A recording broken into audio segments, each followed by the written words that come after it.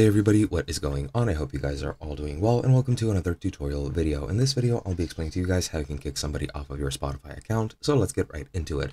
Now, I'll be going over this article on Oliver, and you can see the title here, and you can check it out yourself if you wish. However, I'll be going over the security aspect of this. If somebody's logged into your account that you wish isn't logged into your account, or that you wish doesn't have access to it, you can very easily kick them off. If you have a multiple person or a family plan on the premium subscription, that is a bit more difficult since it is your account on multiple devices, which will work in tandem, and you do not need to kick anybody off. However, I am not sure if Spotify has such a deal. Usually services which include streaming music do have this sort of model. I'm not sure if Spotify has it. I have not tried it myself.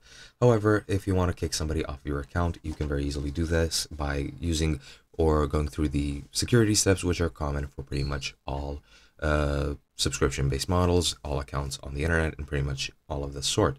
Now, firstly, of course, you will need to change your password so that the person who is in your account loses access to it and won't be able to enter it with the password you already had. You just need to log into your account and change the password. If you're unable to log in, you'll likely have received an email about a password change, and that means somebody changed your password, and you can very easily just click forgot your password and then reset your password from there.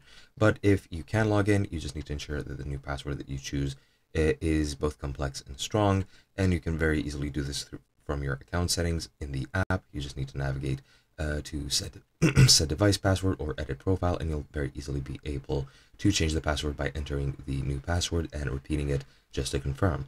You also need to verify that your account information has not been altered. You can just go into your account overview, and here you just need to search for each piece of information and make sure everything is valid and applies to you.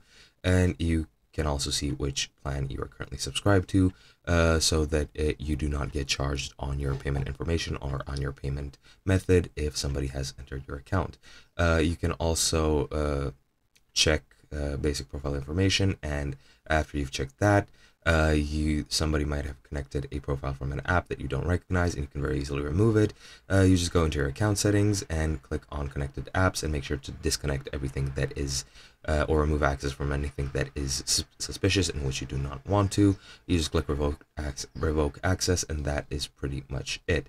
To regain it, the app will require the user to log in with appropriate credentials, which you have changed. This includes your new password, and after you've done this, you need to sign out of everywhere, and you can very easily do this in the account overview tab. You just go to the tab and scroll down to find the sign out everywhere button, click that, and click the button again to confirm, and that is pretty much it. I would also recommend you change your email password and all the other accounts connected to your Spotify, but in essence, that is pretty much enough, and you'll have kicked out somebody from your account.